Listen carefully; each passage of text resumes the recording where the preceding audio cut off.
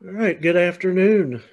We see some folks are joining us today, and we welcome you and are happy to have you for today's installment of Adventures in Field Research virtual seminar series. Today, we are very pleased to welcome Dr. Stephen Nowicki from Duke University. He's going to share some of his adventures that he's had related to field work, and I think it's an interesting title here, Adventures with a Robotic Bird in a Marsh. So we'll see what we're up for with this one. I do want to remind everyone at the end, there will be an opportunity for discussion and questions. If you fear that you'll forget your question, you can take advantage of the chat box at the bottom to preserve that question, and we'll get to it at the end. So with that, I'll turn this over to Dr. Nowicki. All right, thanks very much. Let me share my screen. First of all, I really want to thank Adam for inviting me. This is a really fun idea. And I've actually never been to Lincoln Memorial, but I've heard about it for years. And maybe I'll get there post-COVID to see it in person. So this is actually particularly nice to have a chance to talk to some folks there. What I want to do is begin by telling you what I think some key points I want to make out of this are. And it's about field research, but sort of the overarching things that I was thinking about was the importance of discovery through being in the field. And I'll tell you about the discovery, broadly speaking, sort of you see things when you allow yourself to just spend time in the field. And then there's the challenge and the fun of figuring out how to test ideas in the field. And then, this is not so much about fieldwork. I think it's about everything, but it's the importance of teamwork. And you'll see what I mean by that. So these are the overarching big pictures that I want to get out. This opening picture is a picture of me walking on a burn that's separating two pieces of the marsh I work on. I'll show you some other pictures of the marsh as we go along. I want to begin with that idea of just watching or spending a lot of time. So I'm going to play you a video. Now, it could be that this is not a professional video. This is just stuff we've taken. And it might be kind of laggy on Zoom, and I apologize for that. Sometimes it works well, sometimes it doesn't. This is a song sparrow. And you may be familiar, a very common bird. This bird, and when you see this video, is going to be doing two things that I hadn't noticed, even though I had worked on this bird for more than a decade when we first came across this. And I hadn't noticed because it's kind of subtle. So, birds sing, they sing very loudly. Typically, a song sparrow might be singing as much as 90 dB, which is about the loudness of if you're like standing right next to a power lawnmower, or if you're maybe 10 or so yards away from a motorcycle. So these guys are really loud. So what you're going to see is that its beak is moving, and you can barely hear the song, because in this case, it's singing very softly. Now you'll hear a song in this, and that's a song that I'm playing from a loudspeaker, right? The loud song is me. The bird is responding very softly. And you'll also see, and I hope you can see this in this video, it's flipping its wing, and you have to kind of look close to see this because these are subtle signals, but see if you can see it. So let me play this for you.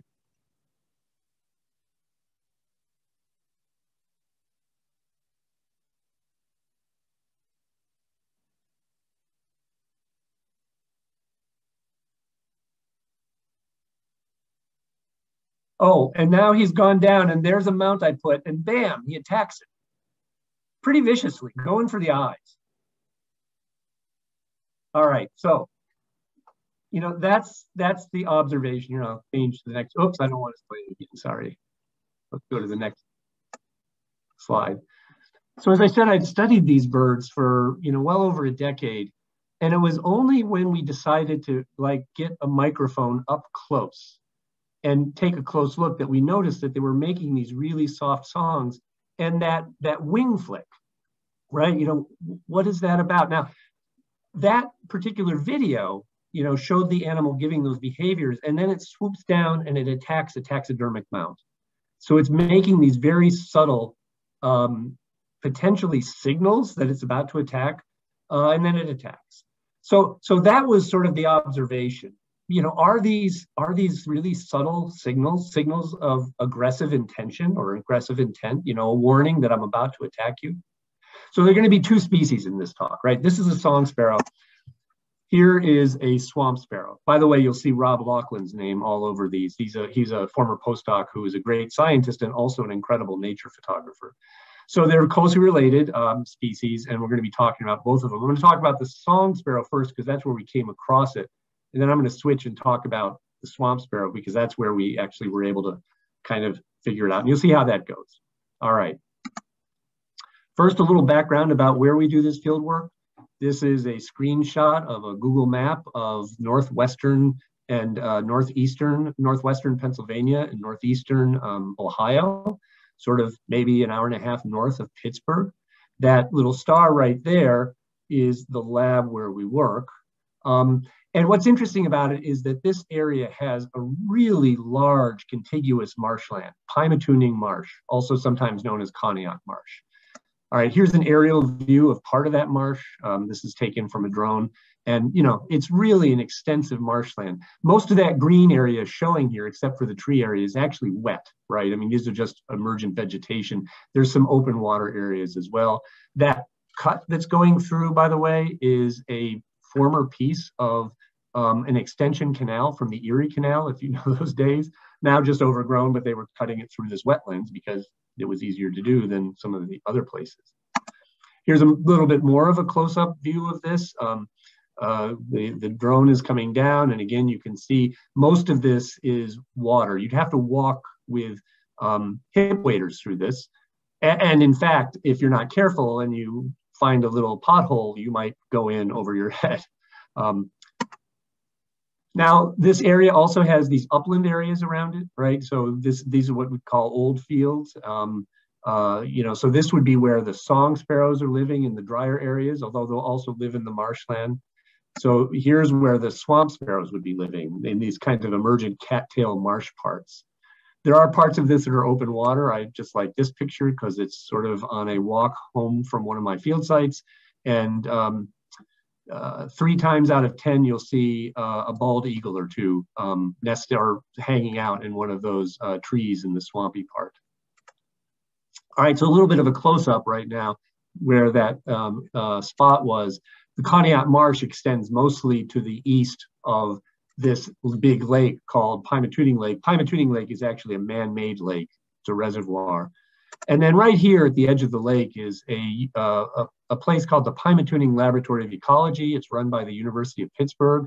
It's a small place. If you're interested in summer field courses, that's mostly what they do. They had to cancel them last summer and this summer as well because of the pandemic. But if you're looking for an interesting place to take summer field biology courses, this is really a fabulous spot.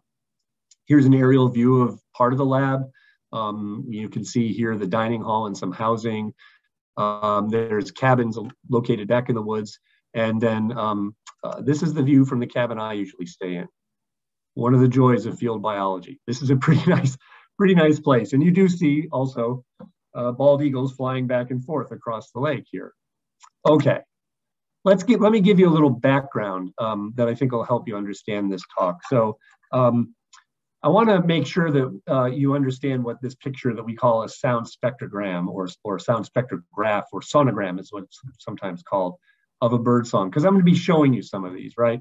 So here's a song sparrow, and here's a sound spectrograph of a song sparrow song. I don't know how this thing goes down or what, but you can see the way you read a spectrogram is time goes from left to right on the x-axis. Frequency, what we hear as pitch, goes from low to high on the y-axis. Now I'm going to play this song sparrow song, this actual song. See if you can follow along on the picture here. Kind of hard if you've not looked at these. Let me play it for you in halftime. Excuse me, the sound is not coming through. I don't know if there's a mute function, but we do not hear the sound. Thank you. You know what? I'm going to stop sharing the window because I forgot that I have this automatically set. Thank you very much for pointing that out. On when I'm teaching, I have to actually tell it to share sound. Thank you for pointing that out. Okay, let's get back to where we were. Whoops. There we go. Can you hear this now? Yes. Okay. So I'm going to play that again. Now I'm going to play at half speed. Oops.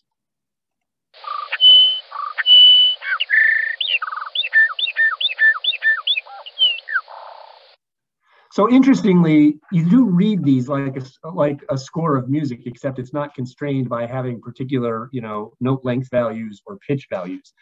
Interestingly, back over 100 years ago, an ornithologist named F. Schuyler Matthews wrote a book. This was before we had all these instrumental techniques, where he basically scored all of the bird songs of North America on a Western staff. Sometimes it was easy. Sometimes it's pretty weird. If you look at his bobolink, it's way out of control. But interestingly, he actually transcribed a song sparrow that sang a song pretty similar to this. So, follow along on the musical score. Whoops, let me try to get this.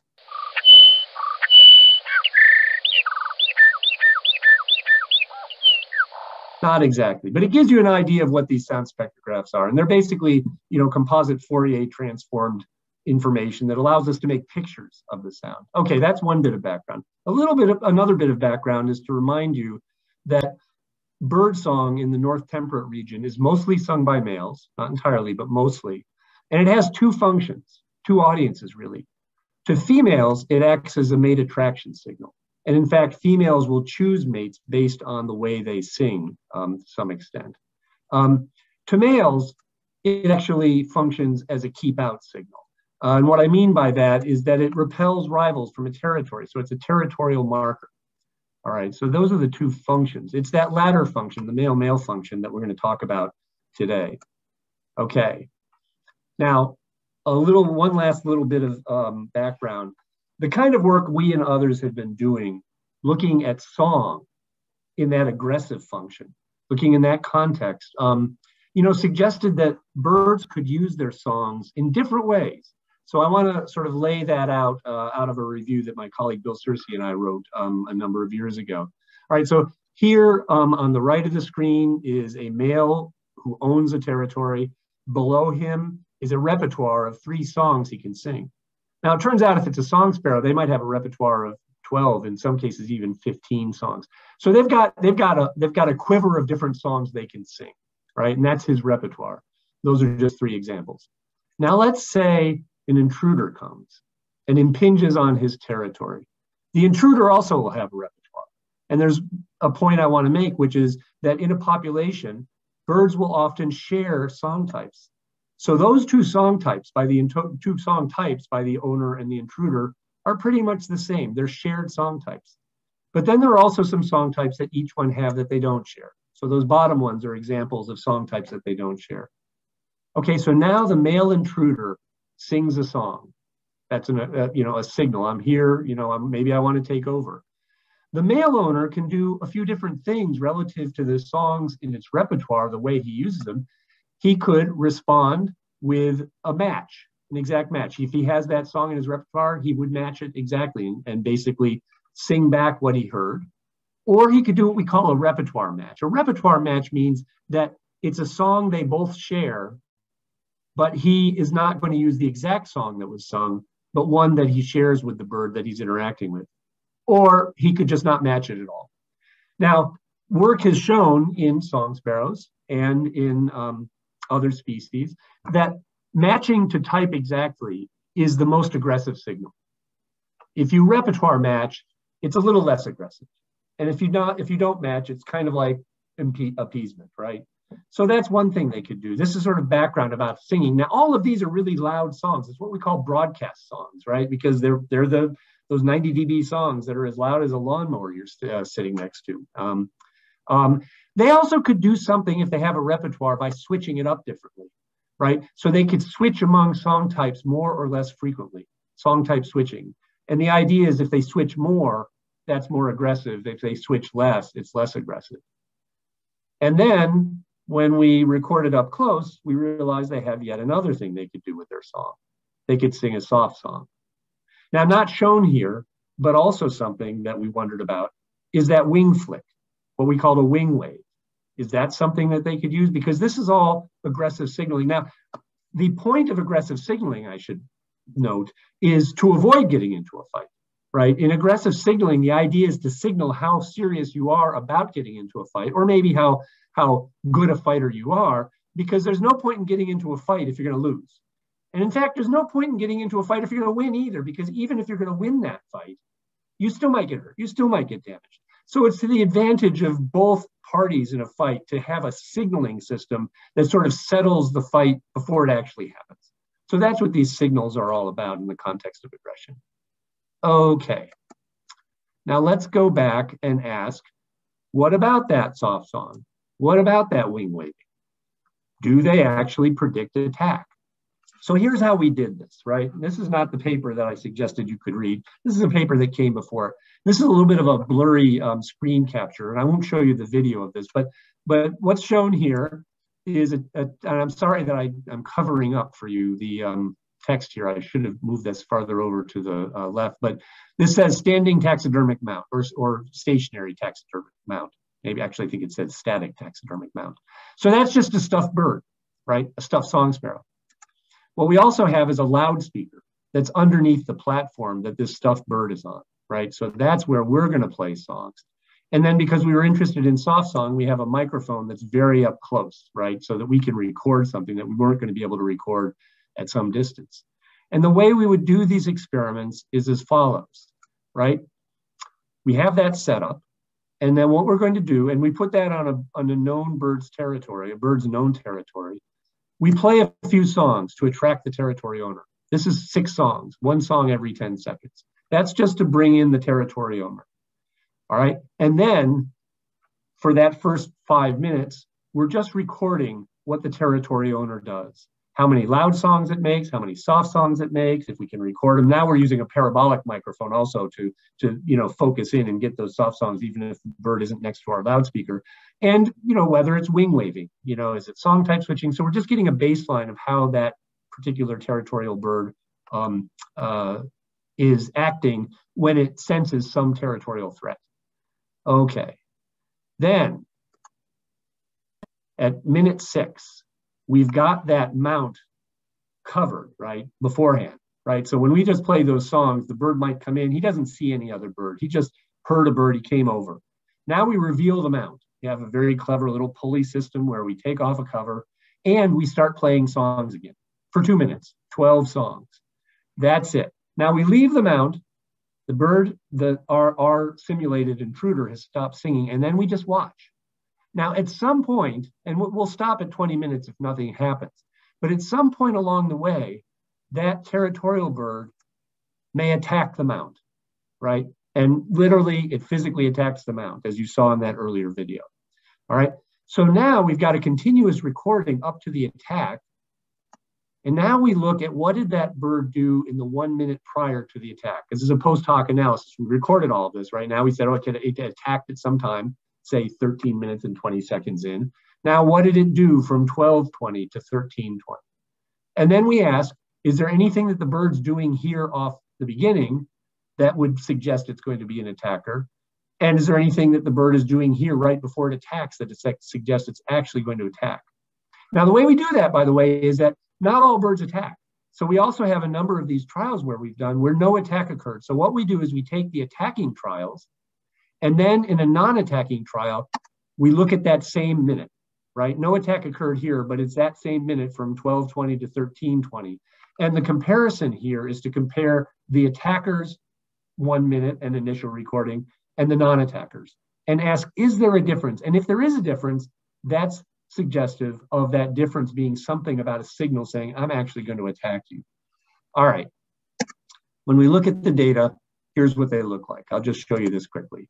First of all, the total amount of singing that the bird, and I'm only showing you the data from the minute before the attack, because actually the data from the first 5 minutes didn't show any pattern, right? So how much the bird is singing, this is the territorial bird, doesn't differ between whether the bird does attack or doesn't attack. Whether it matches or not, right? I told you that's supposed to be a signal of aggressive, and it doesn't matter. I mean, it matches a little bit more if it attacks, but it's not a significant difference. The amount it switches across song types. Doesn't matter. The attackers and the non-attackers switch the same amount.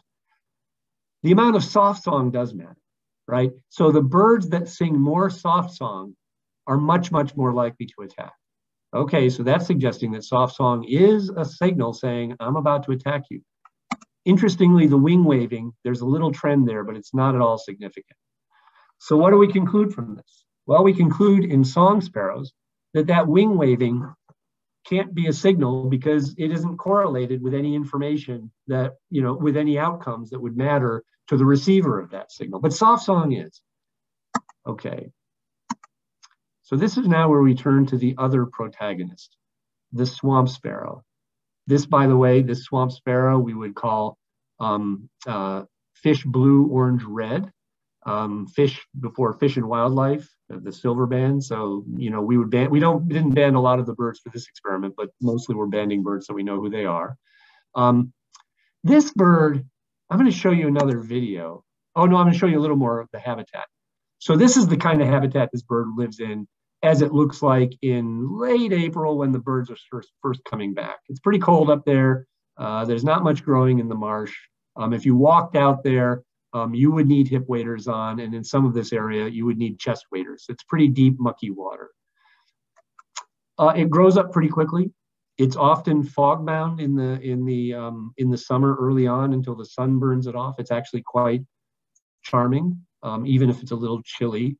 Later on, when the sun burns it off, this is what that area would look like, say, in late May. The vegetation is still pretty low, but it's grown up quite a bit. And then by the time you get into late June, this vegetation is going to be over your head. And in fact, you can't work there because you can't see anything once you get into the marsh. By the way, this is what it sounds like. Now, this is a recording I made at this spot probably an hour earlier, right? This is sort of a dawn chorus recording.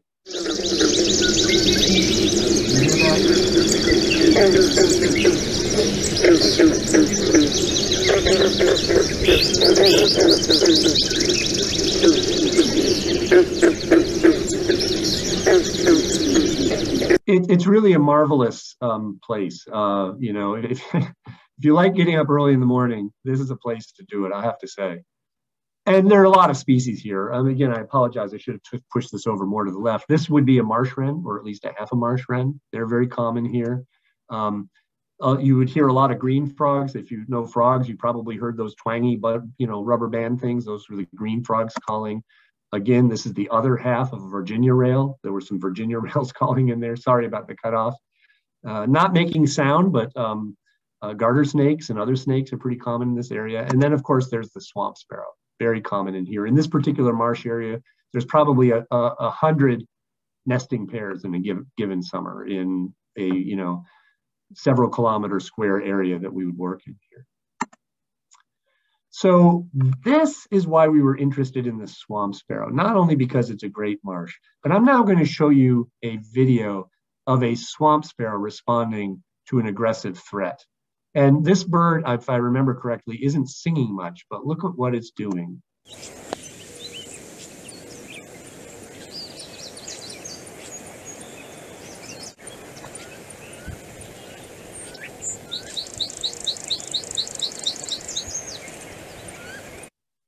It is wing waving like nobody's business. These guys really use that wing wave, and it's not a subtle little flick like in the song sparrow. It's a pretty blatant thing. I mean, so we said, all right. And by the way, these guys will also make soft song. So we asked, let's ask in the swamp sparrow, what's the signal here in the swamp sparrow that matters?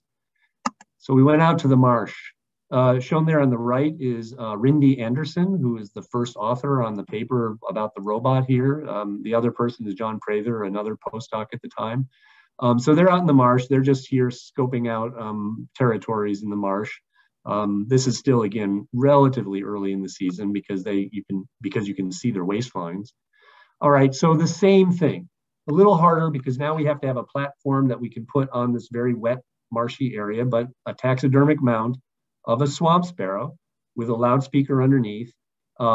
We reveal that mount, same experimental design as I showed you for the song sparrow, where we're looking at what the bird does in the 1 minute before an attack and comparing that to birds that don't attack for that same 1 minute in a paired design. Let's take a look at those data. All right, as the title suggests, there was a difference here. Oh, I hope I didn't ruin the data here. Anyway, so I'm going to show you another measure here, which is how close does the bird get to the mount on average, right? This is integrated over the whole test. And not surprisingly, the attackers come in really close. So actually, if there's one behavior, it's not exactly a signal, but if there's one behavior that's indicative of impending actual attack, it's proximity. The number of songs that the birds sing doesn't matter. I'm sorry, this is cut off. The number of soft songs does matter. So that's what we'd expect. You can see this little piece down here that I'm covering up the rest of it. So that's significant. That's what we found in the song sparrows. But take a look at this. This is the wing waves, a highly significant difference. So the point is that the birds that wing wave more are much, much more likely to attack, highly significantly. So in this species, wing waving does seem to be a possible signal of aggressive intent, of the fact that the bird's actually going to attack. This, by the way, is in another experiment. This is a very bold bird that actually got onto a playback speaker and started wing waving right on top of it. This is an old-fashioned iPod that we would use to carry the songs around. This is the speaker itself. This is also by Rob Laughlin, a great picture. Here's the rub. What we've been able to show is that wing waving is correlated with impending aggression. But we have to do one more thing to show that it's actually a signal.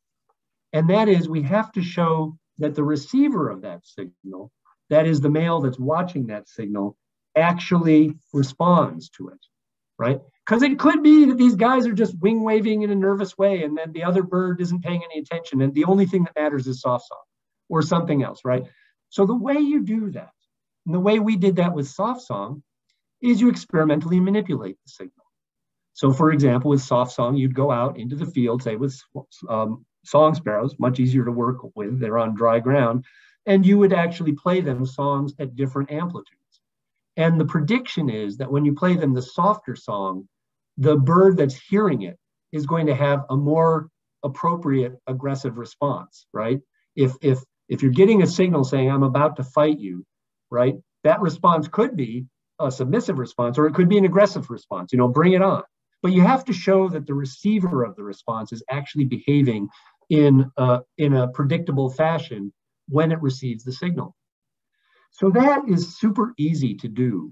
Well, not super easy. It's pretty easy to do when you're using just songs, because I can record a song and easily in some digital program, Audible or Audacity, change the amplitudes, right? And play back songs in a controlled fashion and show that the birds do or don't respond differently. And in fact, we've done that, and they do. Birds treat soft song, both song sparrows and swamp sparrows, as a more aggressive signal. But how do you do it with a visual signal? How do you do it where you're going to actually control whether the subject is getting a wing wave or not? That's where the robot comes in, right? That's why you need a robot. That's a lot harder. This is where I want to introduce David Pieck and Jason Dudley. So David at the time, there on the left, was a Duke sophomore, an engineering student. Jason on the right is a taxidermist. Actually, I'm not sure he graduated from high school. David on the left is a really sharp, ambitious, young 19-year-old who has this can-do attitude and says, sure, I can build you a robot.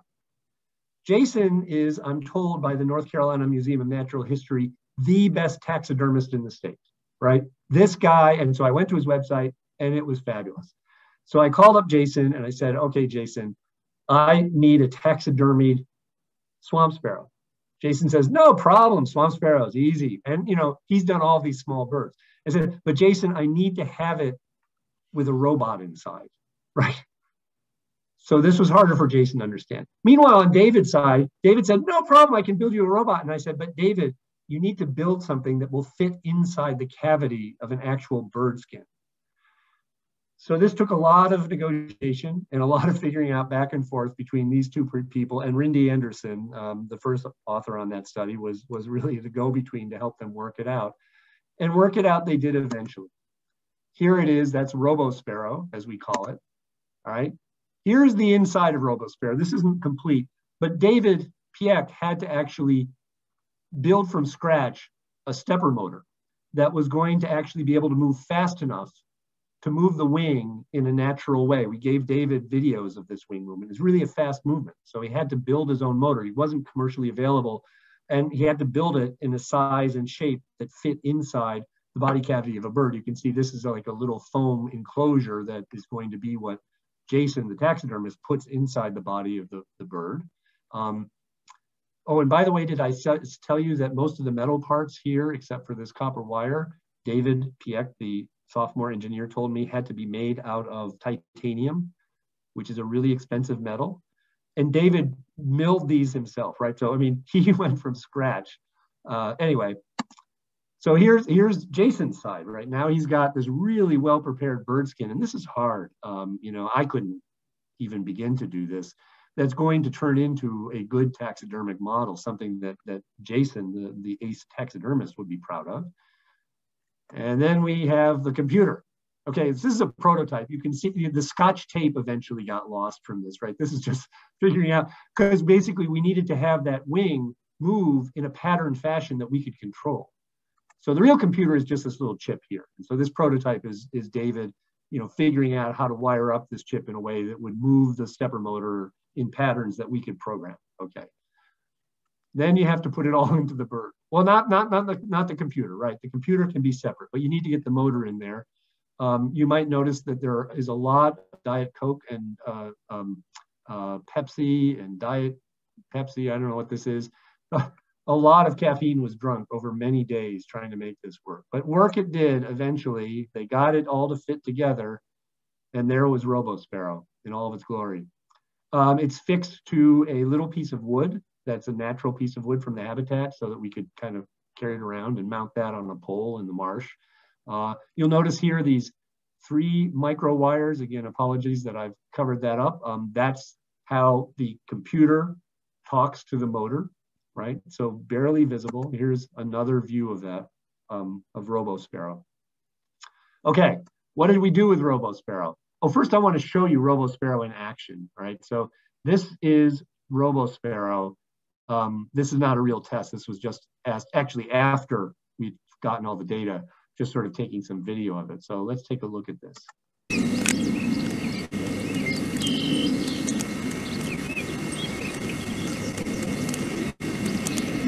The other side.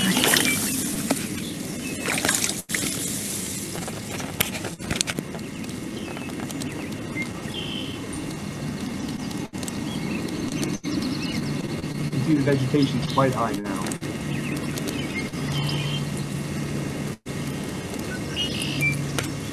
It's probably mid-June. That voice was Rindy Anderson, by the way. You'll hear her voice in another video later on. I hope that you could see that pretty well. RoboSparrow's looking a little worse for wear and tear at this point because he's gone through a full field season. Oh, and you might say, why is there a cage around him? Well, here's why there's a cage, right? So here is, again, late in the season, another simpler robot that is, here's the color of All right, action. That's Rindy saying action.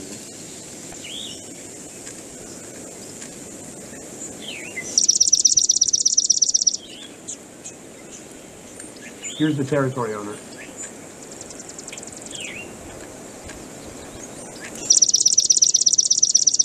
He means it.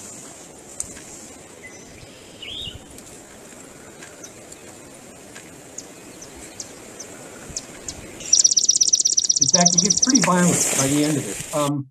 So the reason for the shark cage is that we didn't want to have RoboSparrow getting torn apart. And it turns out that with this shark cage around it, the bird still responded pretty well. So now how did we do this experiment? All right, in this case, we wanted to do what we would call a within subjects design. And what I mean by that is we'd have a selection of swamp sparrows, 30 territory owners, and we would test each of them twice, a couple of days apart. Once with RoboSparrow moving, and once with RoboSparrow not moving, right? And it's a pretty straightforward thing. And the prediction is that when RoboSparrow is giving the wing waving, then it should elicit some appropriate more aggressive response from the territory owner as opposed to when it's just standing there. That would be evidence, or the beginning of evidence, that this actually is a signal. So we go out, we get wet in the marsh a lot, we make sure that robosparrow doesn't get wet, and we do those tests, and here's the data. Oh man, I'm sorry that I didn't push this over far enough. But here's the bottom line, right? The proximity, remember I told you that's the best predictor as to whether attack is actually going to happen. The wing waving birds actually elicited a lot more, or had the territory owner come in a lot closer than when the bird was not wing waving. Now over here, sorry, partly covered, was an interesting negative result. And that is that the behavior of the test subjects didn't vary depending on whether the bird was wing waving or not. So that what you would see here is that the amount of wing waving by the test subject was not significantly different, whether the robot was moving or not. And the amount that it was singing at all didn't vary. So that was counterintuitive, but here's the evidence that we need to show that the birds are paying attention to wing waving. There's more data that I don't want to take time to show you that explains why we would get this null result here. And it has to do with the proximity factor, right? So this, if you look at this by proximity, and this is something that's in paper, you do see that there's a relationship that would predict that wing waving is perceived as an aggressive signal. Now we're not done yet. And the reason we're not done is that it could be that it's just movement at all that matters, right? That wing waving isn't anything special. It's just that the bird we're testing is responding more to something that moves. And so we had to do another control, and we called that the turn motion control. So we have another robot now that does a simpler movement, and basically that movement is just sort of going back and forth. The movement of going back and forth is going through the same duty cycle of movement as the wing waving. In other words, the total amount of movement in both of those treatments is the same, but the wing waving movement is presumably a relevant movement, whereas the turning back and forth is not a relevant signal. So the prediction is that when we do that turn motion experiment, then we shouldn't see a difference. And then that will nail it down for us. So here is RoboSparrow 2, who just does turn motion.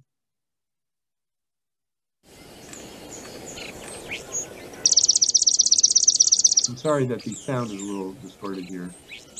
So this bird is not doing anything special, at least from a signaling point of view, but it's moving as much as the wing waving.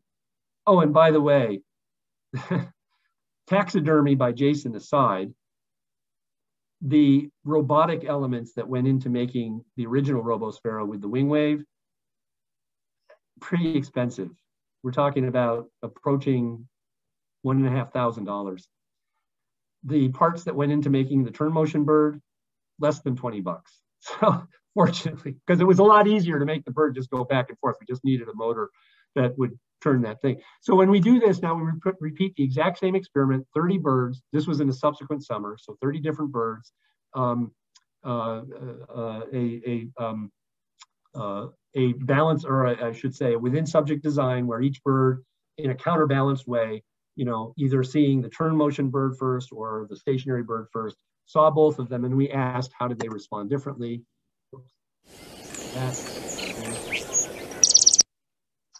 Now this is what I want to do.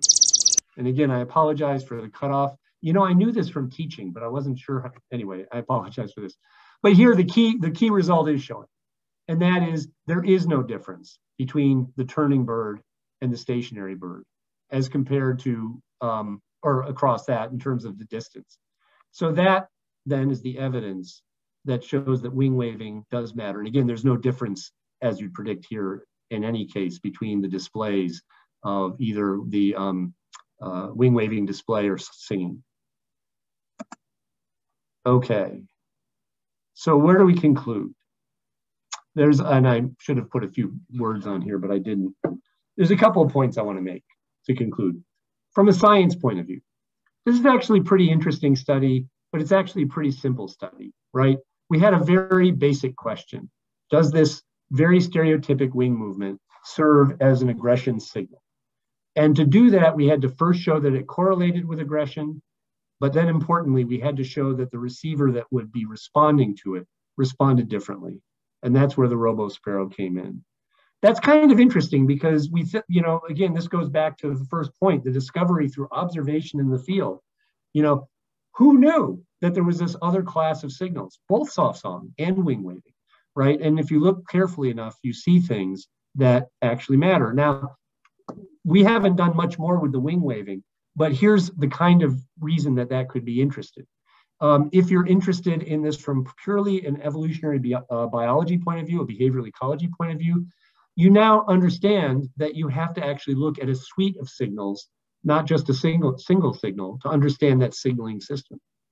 There's a lot of work that's been done on the underlying mechanisms of birdsong learning and production. There's a lot of birdsong neurobiology, right? Well, now we have to ask, how does that wing waving connect up with the neural mechanisms that are associated with singing? Does it at all? How does the bird coordinate that? So that's discovery through observation. Teamwork. I have to say that, evidence shows that diverse teams can accomplish things that non-diverse teams can't. In this case, the diversity was the background, right? We had a very ambitious young engineering student who figured out how to, use a metal lathe to build a motor from scratch out of titanium. We had a taxidermist who I'm not sure graduated from high school, but was an incredible artist. And, he knew nature deeply. We had my postdoc, Rindy Anderson, who was a great communicator and who had sort of the vision that we could do this and get people working together. All I did was to kind of motivate people and then buy a lot of Coke to keep them going along the way. Oh, and fall in the marsh. So then the last thing I want to say is sort of the challenge and fun of figuring out how you can answer a question in the field. So I'll tell you another story, right? So David, I actually met when he was a first-year student in his second semester. And this was when we had already published the correlative work showing that wing waving correlated with the possibility of an attack. And I was sort of moaning and groaning a little bit about it, right? I was saying, yeah, we can manipulate the soft song, we can do all of that stuff, but how are we going to manipulate motion in a little bird like this, right? Maybe in the lab you could use a television, but even there, or a screen, but even there, you're not going to be able to do it. And I said, you'll never be able to build a robot that could do that. And that's when David said, oh yeah, we could do that, no problem, right? So David, who's an engineer, rose to the challenge of figuring out how to make something work in the field. And I'll end by two other things about David. So a quick story about RoboSparrow, Rindy Anderson. I had gone up to the field site that I showed you a few days earlier to start scoping out territories. Rindy was going to drive up separately, and she was going to bring RoboSparrow. And actually, it was her husband who was helping her load the car, who had stacked up too many boxes, and one on top fell off, and it was the box that had RoboSparrow in it. And RoboSparrow stopped working. Fortunately, David was still at school because he was doing some summer project. And so Rindy called David. He came over immediately. He spent about 6 hours fixing RoboSparrow and got it to work. David has since gone on to graduate school. What is he studying? Robotics, but not in sparrows. I'm pretty sure of that. So anyway, with that, I'd like to thank you for your attention. And if there are any questions, I'd be happy to answer them. I'll end sharing screen so I can maybe see you. Thank you very much for that presentation. It's a new one for me, robotic birds. So I appreciated learning about that work and bringing together that diverse group of people. So we would love to have some questions here for Dr. Nowicki. Don't be shy.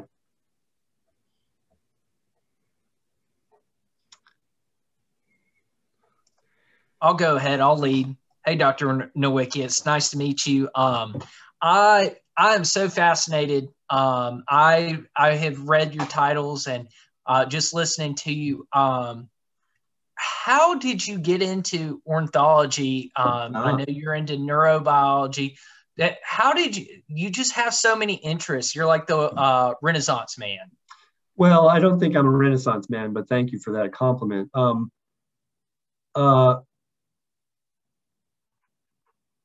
I would say that random chance had a lot to do with it. So, I mean, in a nutshell, when I went to college, when I was your age, I was a music major. That's what I wanted to study, and I had aspirations of becoming a classical musician, getting a job in an orchestra. But I went to a liberal arts college, and at like any good liberal arts college, they said, here's a curriculum. You can't just study music. We want you to study some social science and some science. And so I had to take some courses in science. And as a sophomore, I took a biology course. And I took this course because my friends who were interested in science had taken this course, and they said, it's really great, taught well. The professor's fantastic. So I said, all right, I'll do that one. And it changed my life because it was really well taught. And I had not studied biology since 9th grade, right? So, and I don't remember that being a very engaging course, mostly dissecting things, and I wasn't very good at it. So that's what drew me into biology. What drew me into birdsong was also somewhat random, because when I went to graduate school to study behavior and neuroethology, neurobiology and behavior, I was pretty open as to what I'd work on. But the very first project I did in my first semester as a graduate student for a course involved a bird project. So I have to admit, I didn't know. I could not have identified a song sparrow for you when I went to graduate school. I couldn't tell you that that's a song sparrow. I remember once actually outside of my the house I lived in as a first year graduate student, with binoculars staring at this bird in the tree, trying to convince myself that it was actually a song sparrow. So I got into it sort of randomly, but the connection is that when I learned that actually you could study birdsong, it really actually connected with my interest in music, with the aesthetic appeal of that, because it is just sort of fun. To my money, it's good to do things that you think are important, but it's also good to do things that you enjoy, right? So, I have to say, I just love going out into the marsh. And I mean, if you heard that, I forget if I had turned the sound on by that time, but the dawn chorus there, it's just really enchanting. So that's what drew me along. And, questions keep coming up out of curiosity, much of it coming from spending time in the field. Awesome. Thank you. Great question.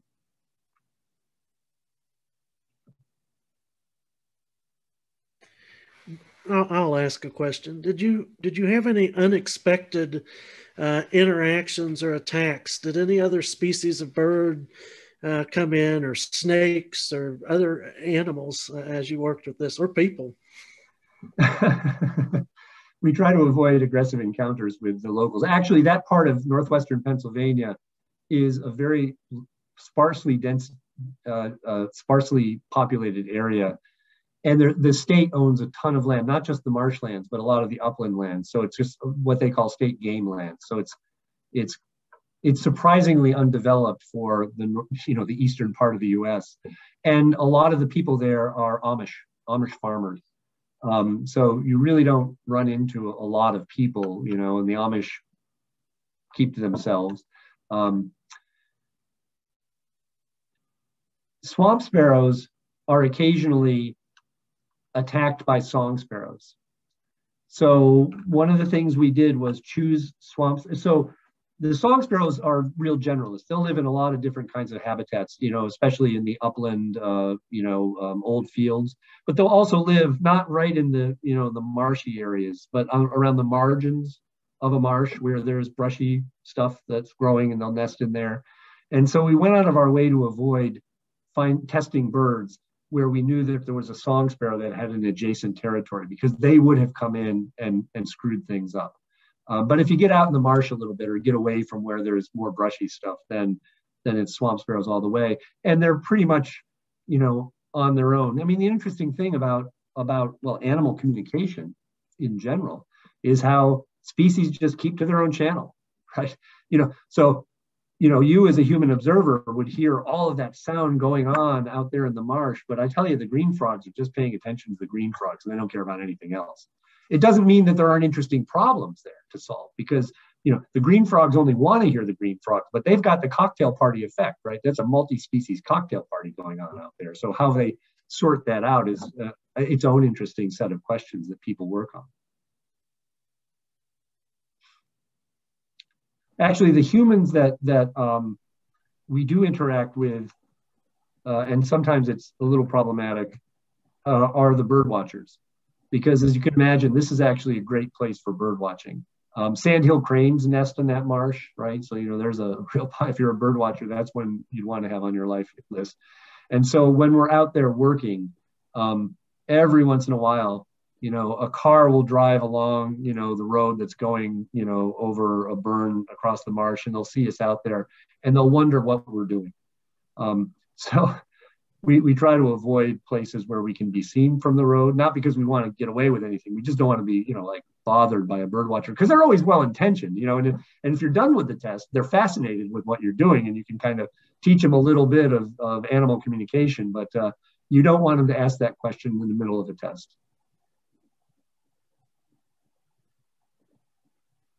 I have a question, and that would be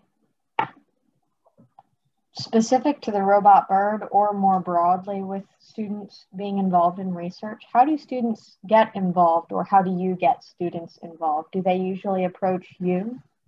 That is a really good question, Lainey. I have students from Duke and students from other institutions working with me all the time. The students from other institutions will often approach me, they'll send me an email or something.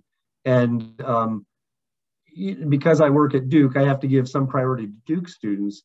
But Duke students, like students at institutions similar to Duke in biology, are more often interested in going into the healthcare professions, more often interested in getting involved in kind of, bench laboratory, cell biology, genetics and genomics. And since we have a major medical center right here, it's right on campus, there's tons of opportunities for those students. So finding a student who's actually interested in field biology is on the rare side. And then every once in a while, was it before the pandemic, it would have been about 2 years ago, I get an email from a woman, an undergraduate who's a sophomore at the Indian Institute of Science in Bangalore, India. All right, so that's different. And it turns out that her name was Danya Barath. She had read a paper or two of ours, and she had actually written a proposal to a fellowship program that sponsors Indian students coming over and working in American labs for, for the summer. And so, Danya worked with us for a summer. For Duke students, we actually have a system that actually you guys might want to look into at some point, because we're trying to port it out. My colleague Sheila Paddock in my department is the champion of this. We call it Muser. And what it is, it's a computer program, a website mechanism where faculty can load in ideas of projects that students can work on. And students can just go there and search around. It's very convenient, and sort of say, hey, I'm interested in this, I'm interested in that. And then what's actually really nice about that is that the initial contact is semi-anonymous. In other words, the concern is that the students who are more outgoing, or the student who sat up front in your class or whatever, is going to be the student more likely to be chosen to work in your lab.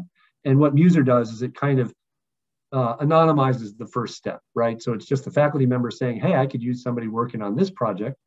Sometimes they're paid, sometimes they're volunteers, sometimes they're going to be very independent projects, sometimes going to be working with, a faculty member or a graduate student. And the student just sort of puts in their interest, and then it's sort of, it's a little bit like a semi-anonymous dating site, right? You swipe left or you swipe right. I don't think you actually swipe, but so anyway, Sheila has got this implemented well at Duke, and she's now working with other institutions. I forget that she's working with a college out in California to do this. If you're interested, I could send you Sheila's contact. She'd like this to be kind of like a national thing, and not that she wants to, it's not like anybody's making money off of this. This is Sheila's passion. to help students get connected up with research. And she had this idea. She was at UMass Amherst when she came up with the idea before she moved to Duke. Great question. Thank you. I'm curious, did you ever have any, let's say, challenging discussions when you were trying to spend, let's say, $1,500 building a robot taxidermied bird? You mean like with the office people saying, why are you spending $1,500 to build a bird? Yes. Not directly. And that's because at the time I had a National Science Foundation grant that was about aggressive signaling. So, you know, this, you know, to a typical office person, they may say, this seems weird, but, you know, I was getting funded from the National Science Foundation and I had the extra money that allowed me to do this. When David first said we could do this, I thought, okay, it'd be good to get 2 or 3 or 4 of these. And then when the price tag came in, I said, you know what? I'm hoping that one does it. And it did. I mean, Robo Sparrow lasted through that summer when we tested it. And then we were able to get some video footage of it in action. And then it died. So I still have it here, but it isn't working. It's very expensive paperweight. Yes. Has there been any look at trade-offs? I mean, if you're a Rambo bird and you're always fighting, maybe you have a larger area, but then and more resources, but maybe you have more injuries and less ability to reproduce. Yeah, actually, that's a really good question, Adam. I mean, in other work that we and others have done, it's pretty clear that birds can take alternative strategies, right? And you know, the trade-offs would be why you'd have alternative strategies. Because if you're being very aggressive and you have a large territory and you respond very aggressively to potentially intruders, you're spending a lot of energy on that. You know, there's the opportunity cost of the time you're spending on defense. There's the chance that you'll actually have an injury cost. Whereas if you just sort of lay low and stay, you know, as long as I keep enough of a territory, you know, I'll have some reproductive success.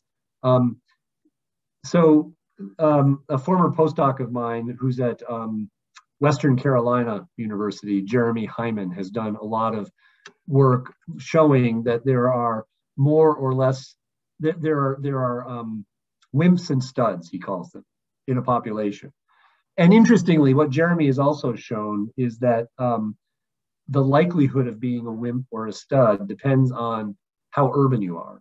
Right now, Western Carolina is not in a highly urban area, but you know, if you go to a place where it's completely out of the little town that it's in, there are more of the, I think it's more of the aggressive birds. And if you go to populations that are more, you know, suburban in a little town, because song sparrows is generalists. I mean, I don't know if you have them on your campus. I would imagine you do.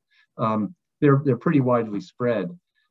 He found that those tend to be a little bit less aggressive. So. Great. Let's allow one additional opportunity. We have a fair number of people in here with us. Do we have any other questions? Well, Rachel, Lane, Caitlin, Jada, Logan, Bailey, Ian, Curtis, and John, thanks for coming. And if you do have questions, you know, shoot me an email. If you look for Steve Nowicki, though, on the web, there is a person named Steve Nowicki who works on behavioral development in humans at Emory. We get confused for each other all the time. You'd think that there would only be one of us in academia, but I've met him. He's a great guy, fortunately. All right. Well, thank you very much. We appreciate learning about the work you've done and the Robo Bird. I want to real quickly thank Lainey and John, who do the bulk of the work to make sure the logistics and that this actually happens. So we appreciate their work in bringing this seminar series to fruition. I also want to put in a bit of a plug for everyone to invite a friend, tell someone about this, and invite them to the next edition of our seminar series. We are on a break next week, so we'll be back here in 2 weeks on March 31st, where we'll hear from Derek Lindsay from the Kentucky Natural Lands Trust, and he's going to give a presentation he calls Grasslands to wildlands, adventures, and stewardship. So that should be very interesting. Also, check out Lincoln Memorial University and the School of Mathematics and Sciences on our social media, Facebook and Instagram. And with that, Dr. Nowicki, we want to thank you once again. We want to thank everyone for attending. You all have a great evening. Have some adventures, and we'll see you back here in 2 weeks. All right. Thanks very much. Thank you. Thank you.